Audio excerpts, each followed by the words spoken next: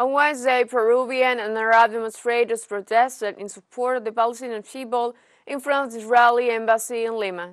In the capital, a group of demonstrators protested in front of the Israeli embassy against the bombing carried out on the Palestinian people.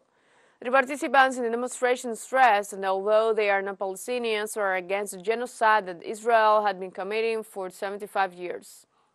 Also, the government of Peru expressed in recent days profound rejection and condemnation to the attack on the Al Ali Arab Hospital in Gaza, which left hundreds of people unwounded.